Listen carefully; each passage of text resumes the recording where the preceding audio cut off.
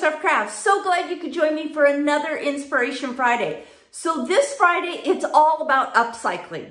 I don't know about you guys, but I love to go thrift store shopping and I love to go hit my local Goodwill. So I picked up a really cute item and I am going to show you some really cute rub-on transfers on how to really give this item just a punch.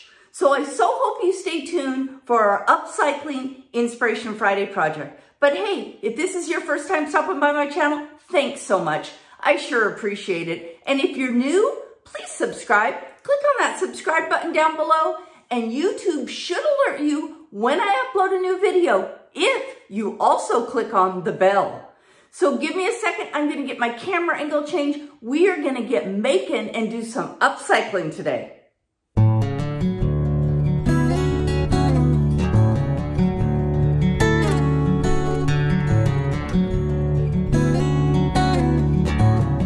Well, we're going to start this project with a tray that I picked up at Goodwill, and it was marked $9.99, but I happened to get it on the blue tag sale. So I paid just about $5 for this tray. It is all metal and it's got this wood finish to it. So it's actually a piece of wood and with wood handles. So all I'm going to do is we're going to remove the wood. It does, if you look on the back, it's got some screws. So we're going to remove the wood. I am going to give it a nice whitewash. And we are going to add some of these transfers that I picked up from Malachi Daughter's Etsy shop. And I just love using these transfers. There's all different types. So we're just going to go ahead and put that on. We're going to put a seal on it. And this project's going to be done. So to start with, what I want to do is I want to actually remove the wood, because I could probably deal with the wood inside the tray, but since these come out, this is just going to make it that much easier for me to clean up the wood. So I'm going to give it a light sand, although I don't think it's going to need too much of a sand. I am going to use some of my Dixie Belle paints, and we are going to give it a rustic whitewash type finish. The transfers that I picked up, these rub-on transfers, they really work nice if you've got a white background. Okay, they're printed on an acetate, and so they're literally just rub-ons. And I'll tell you guys, when you buy the transfers from their site, they have so many different designs in it.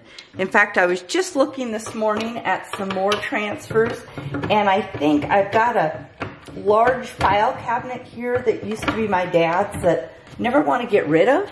But I thought it might be fun to put some of these transfers on it. So that'll definitely be an upcoming project that we'll work on, doing something a little bit larger.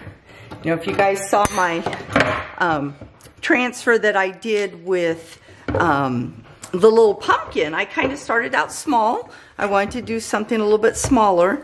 And then this time, I'm actually going to be doing it with a tray. So there we are. We got that removed. That's going to be a lot easier to work with. I'm definitely going to keep my screws handy.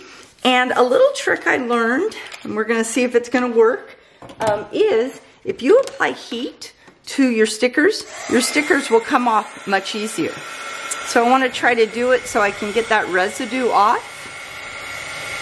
I'm just going to give it a little bit of heat. Okay, and then I have my little palette knife, and I'm just going to lift that right up, and look at that. They are right. That little trick does work. Great. So I got that one removed, and I noticed there was one on the back. Looks like the tray was originally made in India. So we're going to get rid of that.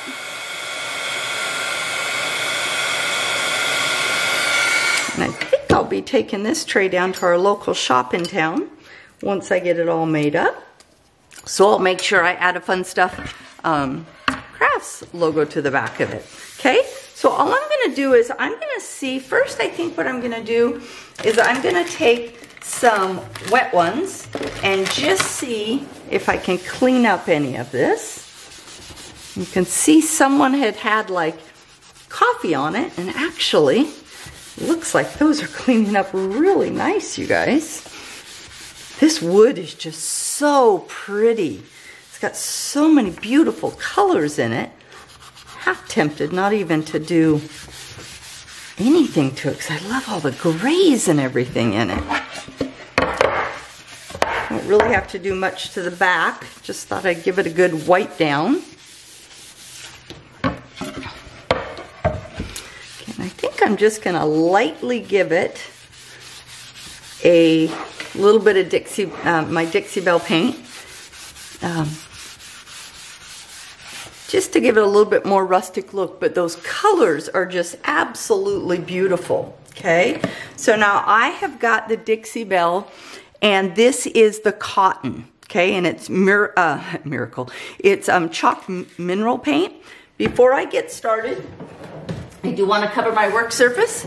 If you guys have seen my new trick lately, I've been using puppy pads to cover my paint area. And so it just protects my mat.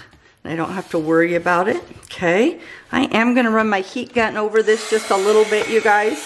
It's kind of moist from me doing that wet one across it. So I want to make sure that I'm good and dry. Yeah, this has just got some beautiful colors to it, you guys. And then when you're using the transfers, you can seal them. And what I use to seal them is just a water-based paint, okay? So I'm just grabbing out of my drawer just a chip brush, okay? And I'm just gonna add a little bit. I'm not gonna do a whole lot though, you guys. I just really like the look of this wood, but I just want to add a little bit to it. It really helps with the transfer if you've got a white. I'm just really almost dry brushing it on, you guys, just to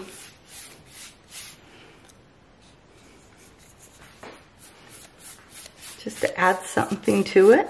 Like I say, you wouldn't have needed to do this, but I just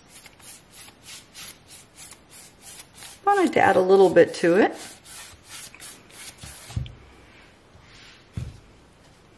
A little bit too much paint there, Lisa. And then what I can do is I can take my sanding block off afterwards if I think I've got too many areas. Make sure sometimes when I'm using these chip brushes, you get little hairs that come off. So make sure you're looking for those. Okay.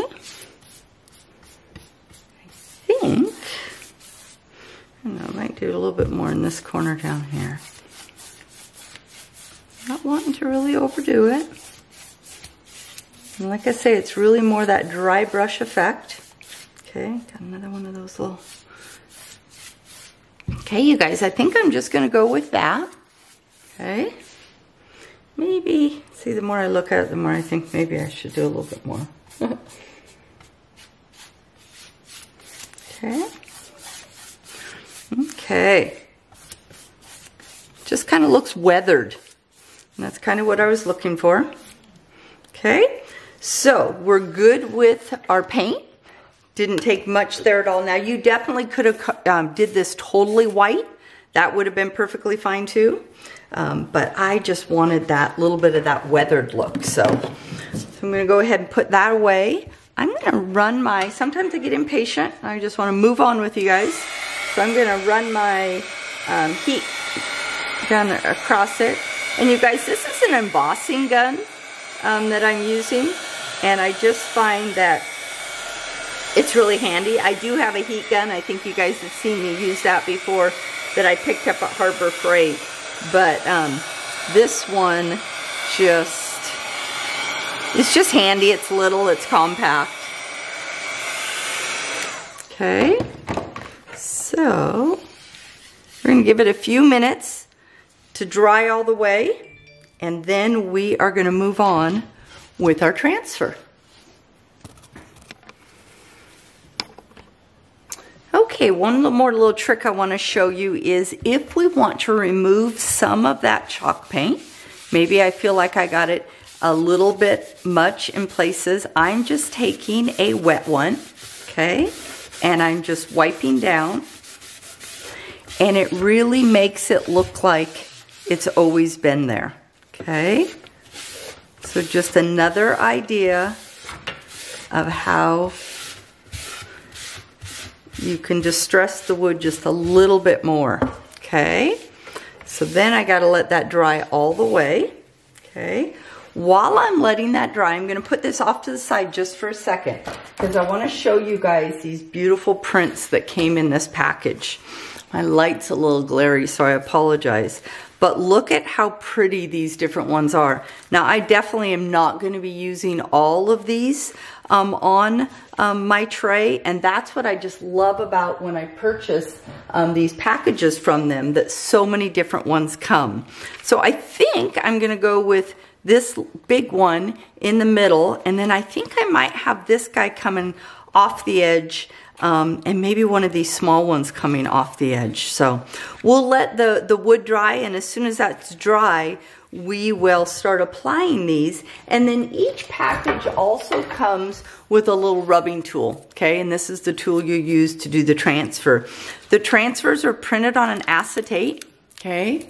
And then it just has a protective backing. So that backing we're gonna peel off. We'll put the acetate and the transfer down, rub it on, and then pull the acetate back. So give me a few minutes for my wood to dry, and we will get going on this. Okay, so we're all nice and dry, and I am gonna start with this little guy first, just to show you guys. And I apologize for my glare on my light up there. So like I said, you're gonna peel it back, okay? And you wanna know where you're gonna put it because this will stick, okay? And I'm just gonna lay it there, and then I'm gonna take my little transfer tool, and I'm gonna transfer it on. Okay, if you're doing bigger projects, they do have a really nice tool that they sell, but for these small projects, I have found this little board just seems to work just fine, okay? And I'm gonna just test it to see if it's down. If you need to keep working it a little bit, you can. Just wanna make sure it all comes off of the acetate. And look at that, you guys. Isn't that just absolutely beautiful? Okay, so let's go ahead and do this next one. And just, you guys, just think about this. I paid $5 for this tray, put a quick coat of paint on it, and now I'm adding these flowers, and it's definitely worth more than $5 now, you guys. I am gonna put a protective coat over the top. You know how people, when they use trays, you never know what they might be putting on it. So I do like to use the Minwax polyacrylic. You want to make sure when reading on the website, I see that you definitely want to use a water-based. You can definitely do a wax too if you want to do a wax. I just seem to always like this, the polyacrylic, because it seems to work and help for outside too. So if you were gonna have this out on your, you know, your picnic table or use it outside for anything, it really works nice. But this is just, oh my gosh, you guys. I had a girlfriend come over and had saw the little pumpkin that I did, and she was like, oh my gosh, Lisa, you're painting, you're doing so well on your painting. And I'm like, oh, I only wish I could paint this beautiful. But I'll tell you, these guys just really step it up. Look at that. Oh, I'm just loving how this is turning out, you guys. Now let's do this big one. And I kind of wanted to place it in the middle. And then I'm just going to leave the rest of the tray just like it is. We're going to put a, like that top coat, like I said, over it. We're going to put it back in the holder. And I'll tell you, this little project's going to be totally done. You know, I could have painted the wire rim, but I just really think it's in great shape. You know, there's no reason to mess with it. I think just by adding this little bit of detail to this tray it's definitely something that we can turn around and sell, and people will want it. I know I'm not the only one that loves sunflowers. It's definitely been my thing lately. So just go through and just make sure you have it on, and then just catch an edge with your finger and start to bring that acetate up. And maybe, at least I can't get a hold of it. There we go. And I'll tell you the trick also, you guys, is okay, guys, I apologize. My battery pack decided to go on me. But basically what I did is I did pull back the acetate. And what I was just getting ready to tell you guys is make sure your paint is dry. You want to make sure it's all totally dry before. I've done it before and I didn't have my paint dry and I had a mess. So make sure your underlying color is dry. And then just how beautiful did this turn out? Okay, so what I'm gonna do is I've got some, let's see if I can tilt this up without spilling here, you guys. I've got the poly acrylic, I've got the clear matte finish. It's the water-based, okay? And I'm gonna get one of my chip brushes out again, and I am just going to paint over my tray.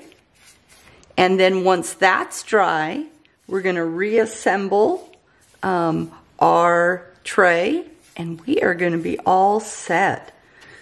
So just think, next time you guys are out and about, at a thrift store, at a garage sale, or maybe you guys have got a tray in the house that just needs some new life brought to it.